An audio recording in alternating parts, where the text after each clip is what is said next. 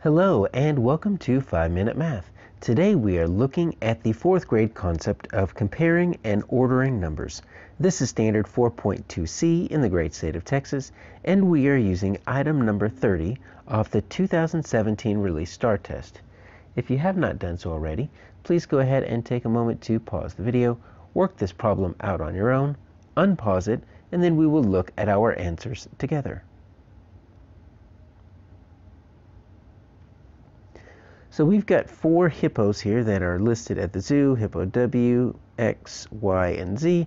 They're all very similar, and we need to find them in order from least to greatest.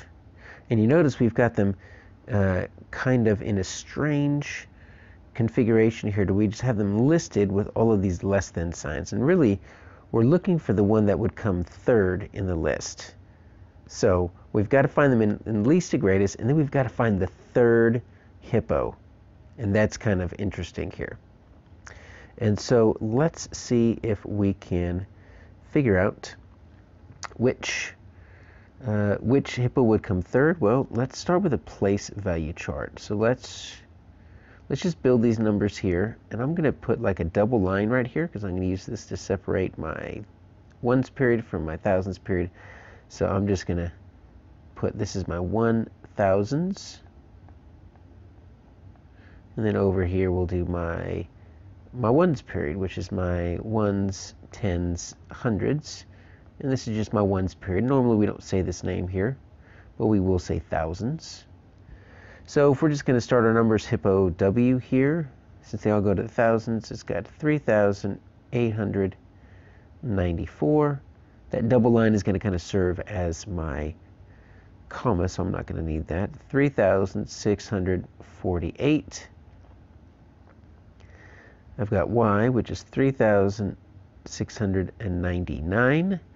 And then Z is 3,806. Now, when we are looking for the least weight, we're going to start with that. We're going to build our least to greatest before we figure out what comes third. We are going to start with the largest place value here. Since they all go to the same place value, this is where we're going to start, is right here in my thousands spot. If for some reason there was a number that only went to the hundreds or the tens, then those numbers would be smaller than anything that goes to the thousands. But we all go to the same spot, and as you can see, it's a 3. Every single one of these hippos has a 3 in the thousands spot, which means I can't figure anything out just by looking at the thousand spot. So then you move to the next spot to the right, and that is your hundreds spot. And take a look here. I've got 2 numbers. I'm looking for the least, so I'm looking for 2 numbers that are smaller, and I've got 2 6s. My X and my Y, both of them could possibly be my smallest one, but they're both 6s. I know it's not W and Z, which means I need to go to the next spot. So I'm down to my 3rd spot here, my 10th spot, and take a look at what I've got here. This 4 is smaller than the 9. Now, yes, this 0 is smaller than both, but remember, I'm only looking at my X and my Y hippos because they have a 6 in the 100 spot. So really, it's just between those 2 X and Y hippos.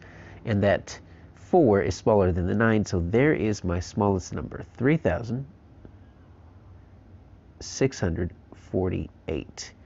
That's my smallest number, that's X. And I'm going to do it like they do. I'm just going to put a less than sign right there. And then next, we're going to have to go back to this Y. It's 3,699. So that's my order right there so far. Now, let's go back out to figure out the smaller one between W and Z. And you notice we got 2 8s. So they both have a 3 in the thousands and an 8 in the hundreds, which means we're going to have to go to the 10 spot again. And this time it's pretty clear it's that 0 is a lot smaller than the 9, so Z comes next. So it's going to be 3,806, and that Z, which is my 3rd hippo. And then I've got 3,894, that's X, and that's my biggest one. So we are looking, that's W. So what we are looking for is we're looking for hippo Z, and it looks like they've got everything in order just like we do, which is good. So our answer here is going to be J.